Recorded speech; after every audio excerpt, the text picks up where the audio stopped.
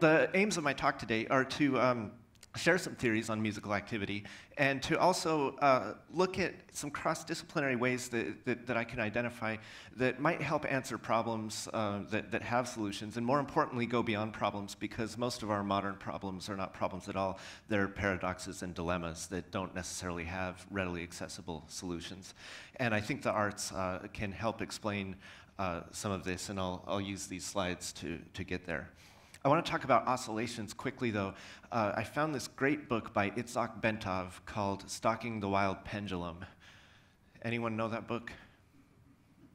Yeah, I don't even know how I found it. But I read the thing on a bus going between Western Massachusetts and Boston, which actually takes a very long time. And it just blew my mind. And he talks about oscillations in the book, and in the first chapter, and he talks about sound, which really interested me. And Bentov writes, quote, "Oscillators are devices that move in a periodic, repetitive fashion between 2 points of rest. Our bodies are also such devices." End quote. And that really threw me for a loop. And I started thinking about more and more oscillations. And even this talk was an oscillation between procrastination and hard work. At least I thought it was hard work. I hope it pays off. There were moments when I was the hero, and I thought my talk was very easy. I'm going to solve the world's problems. And then other moments when I thought, I don't deserve to do this. I'm a complete failure. I don't know why they asked me. I don't know why I said yes. And those oscillations were going on. I think even the theme, Tomorrow Today, is more like an oscillation than a dichotomy, and I loved the idea that it started to spin my mind into notions that would go past the idea of Western past, present, and future. And when I came to think about the theme more and more, I thought that maybe when an oscillation is pushed too hard, it turns into a dichotomy. And when we push an oscillation even harder, it might turn into a false dichotomy. And I started to think about the dark lines we've drawn between academic disciplines as false dichotomies and maybe oscillations that have been pushed too hard. My own story for this goes back to when I was 12. I was in my bedroom up late doing my algebra homework, and I was crying. And my dad must have sensed this, and he woke up and he came into my room, and he just looked at me, and he looked at the math book and looked at me again, and he exclaimed in a pretty intense way, he said, "Vince, math is easy. Half the answers are in the back of your book. The other half of the answers are in your teacher's book. Life is not easy. Life has no answers." And then he disappeared. And I sat in the room and I looked at the book for a few more minutes, and then I thought, I'm an artist. All right, that's it. No more math. And consciously and subconsciously, I started to depart from the sciences and the maths and things like that, and found more and more my identity in my bass playing. And I don't know if that was exactly right.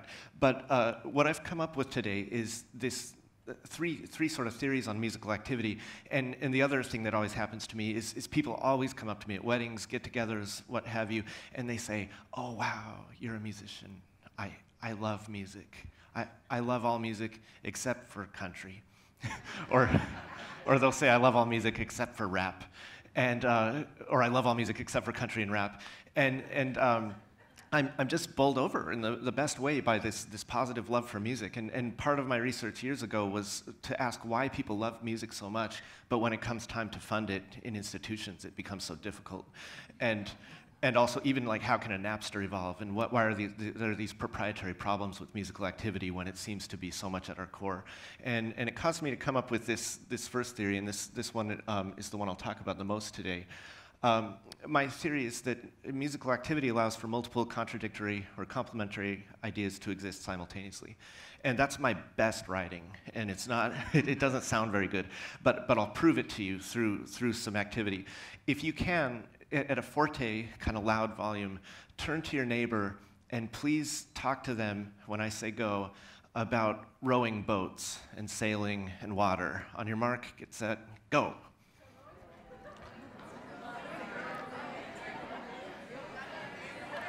Okay, thank you. All right, good. And that sound, I think the musical term, maybe not a musical term, would be cacophony. And we would say that makes no sense. And linear sequential language does not allow for multiple ideas to be expressed simultaneously. Even if you want to argue with me, you'll probably stop when I ask you to think of when you're on your phone and you're talking to someone, you're like, yeah, mm-hmm. And somebody comes up to you and starts talking. And for me, right here, I feel it right in the center. It's like, no. I can't do two things at once in linear sequential thought. But in the arts, we can. And so to prove that, may I divide the room sort of into thirds, rough thirds. Remember, I stopped at algebra. And what I'd like you to do is, you'll get this by the time we get to that group. The first group, I'll come in with you. We're going to sing Row, Row, Row Your Boat, and keep going once I turn to this group, because I got to cue them in, okay? So here we go, ready? Row, row, row your boat. Mm-hmm.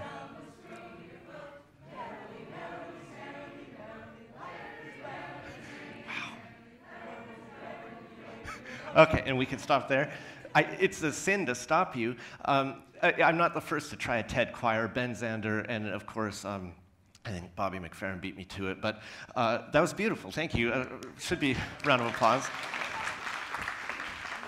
For 1 second, I was just standing here, just enjoying it so much, and it reminded me of seeing the Malaysian Philharmonic Orchestra recently. A great conductor, Abato, came, and he conducted them on Beethoven 5, and they sounded awesome. They were tearing the paint off the walls, and he stood on the podium at one point, and he just smiled, and he just let them play. And I thought, that's the smartest guy in the room. He is getting paid to stand there and listen to great music. And I just did it, too. I don't think I'm getting paid. But the row, row, row your boat. I stopped at algebra. Row, row, row your boat is an example of these ideas to exist simultaneously. And this is what I love about music so much. When I play in a symphony, I love that there are sometimes even 100 ideas going on at once, and we're able to perceive these and enjoy. I studied Christopher Small. I loved him so much, loved his books. I went to interview him when he was 80. I stayed for 10 days in Spain, asking him questions, making him thoroughly tired. He wrote a book called Music, Society, Education, and that was his groundwork in 1977 to write 2 more books where he talked about how music is a sophisticated form of communication, and for humans it allows us to explore who we are, affirm who we are, celebrate that, and even survive. And he had studied science, even had a science degree, and he talked a lot about how plants and ecology must be doing these negotiations as well in order to survive. And I've got one next theory, and this one is where I ask for interdisciplinary help and where cross-disciplinary help can come into play. This is called cymatics. Cymatics is, if I am going to give a very pedestrian description, apparently scientists can get highly purified water and use a cymoscope, which I understand is a really powerful microscope, and look at the crystalline forms in water when they play music at the water. And here's what it looks like.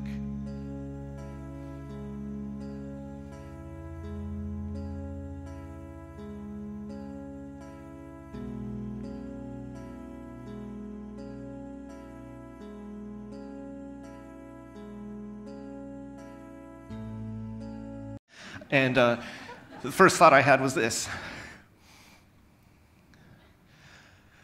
Maybe we love music because of something we can't even see, and that would be worthy of making some cross-disciplinary connections. I have often talked to my students about this too. When they get bored, I say, well, hey, where do your instruments come from? And you get the glib answer. Someone will say the music store, and then someone else says, well, trees, if you're in the strings class. And I say, where do the band instruments come from? And someone will say metal ore. And I say, well, where do trees and ore come from? And they'll say the earth. And then I say, well, what's the earth made out of? And often we agree that it's made out of minerals and decomposing things and death and recycling. And then I look at them and I say, orchestra, when we play, we're making the earth resonate.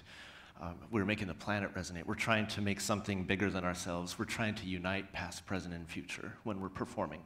And Bentov, I spoke of earlier on oscillation, wrote, quote, our bodies generate electrostatic fields of their own. When in the meditative state, our bodies go into resonance with the electric field of the planet, end quote.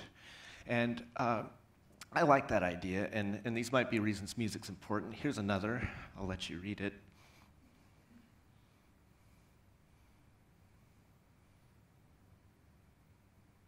I've shown this slide to thousands of people, and every time I always say, does that really happen? Do you feel a little happy and a little sad simultaneously? Do you? And they all look at me with the same faces, kind of despondent, like, why are you doing this to me? I found this quote, and I want to introduce this person, but he's not going to let me. He'll introduce himself.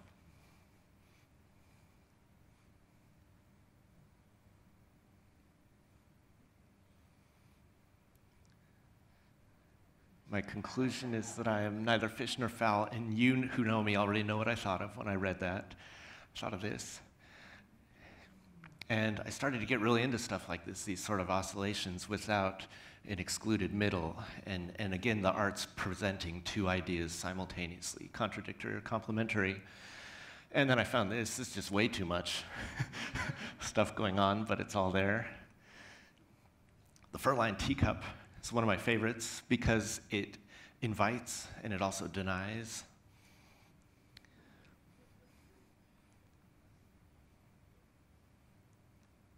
And then this one's a little dark on the bottom, but it's a Civil War tea service in silver next to what an artist put in a museum installation with shackles. And again, complementary or contradictory ideas simultaneously through the arts.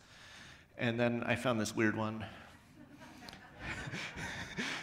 And I'll let you think about that. And then we need to turn to music. I used art because it's often a little easier to do things visually in such a visual society.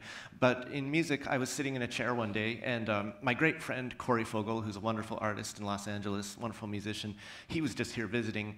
He reminded me that we used to live together as roommates in college, and we'd go to the thrift store and buy weird records and go back to the apartment, and every time he would sit there and he'd say, "What if this is the best music we've ever heard in our lives?" And so ever since that, I've always sat down every time I'm going to hear something, I think, what if this is the best music I'm ever going to hear in my life? And so I was listening to Rufus Wainwright, and I heard this song that literally knocked me out of my chair. I mean, I really had to get out of the chair. And what he did is he set this text of the Christian liturgy. This is the last part of the Mass, and it's repetitive, it's simple, it's definitely got a message. He set this text in a way that really, really, really threw me off. And again, it was this idea of multiple contradictory or complementary ideas presented in simultaneity through the arts. And I'll play a little bit of it.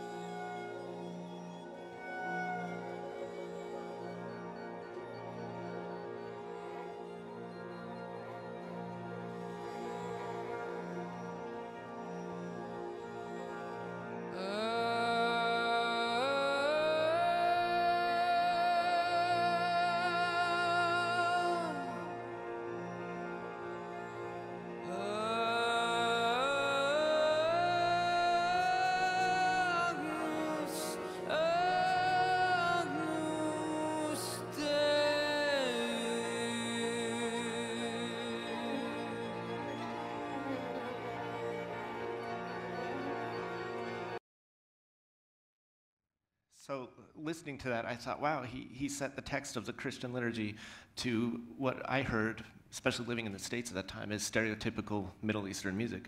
And I thought, wow, he's united two extremes through the arts, and kind of was just really blown away by that. And so my thoughts here is if we let the arts do what they do, and if we let them present these ideas in simultaneity, how much fun would it be to go back and re-include or to bring in all the other disciplines and to do all these things like what these talks are about today on connecting ourselves and reconnecting ourselves. I have found some other work here, but it's getting older and older, which worries me because it's even my own resistance to being more interdisciplinary. But Mary Cohen thought that music therapy and music education may merge in our lifetime, which is exciting. They probably should. And I found this, which is one of the most interesting things I've ever read, through storytelling. Yeah. And then, of course, the great writer, the Tao of Physics writer, and also The Turning Point and other books Fritjof Capra wrote.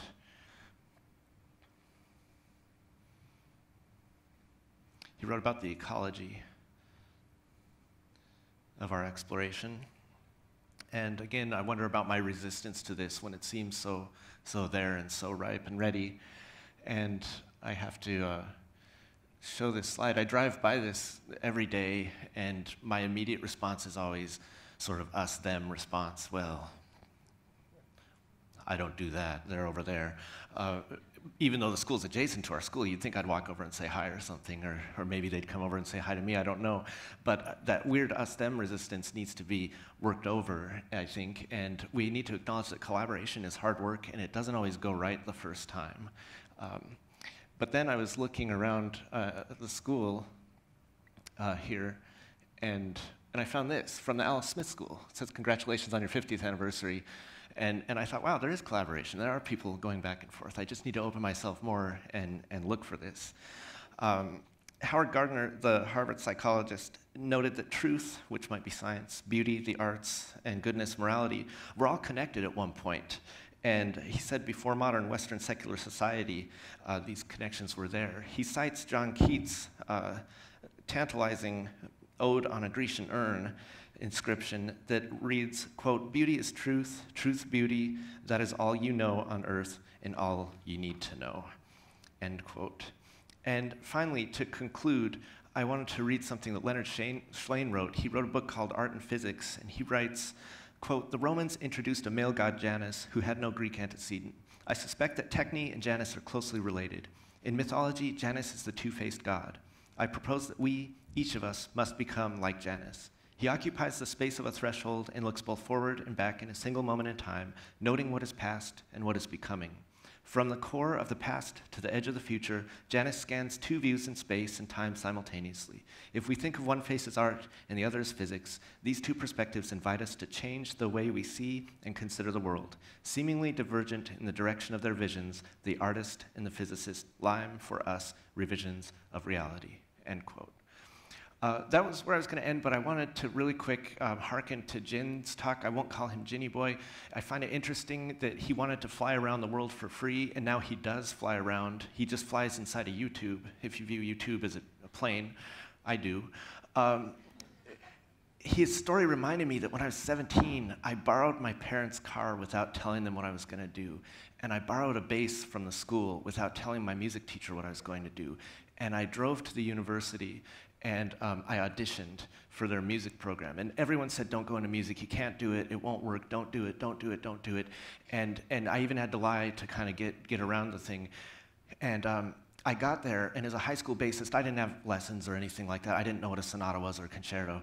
And so as a high school bassist, your music is mostly like boom, boom, boom, boom, boom. And so I picked the hardest piece out of my folder, which was the Hallelujah Chorus, because there's actually some stuff in there, and I thought I better play the hardest piece for these guys. And I didn't know it was the Hallelujah Chorus. It just said the Messiah on it. So I walked into the audition room. There are these music professors there, and they say, what are you going to play? And I said, the Messiah. And they started laughing. And I was just like, wow, this is not going well. And I never heard back from them, ever. But guess what? I still went into music, and I did what I wanted to do, and I hope that's encouraging to everybody. If you already know what you want to do, go do it, because it's probably going to happen anyway. Thank you so much.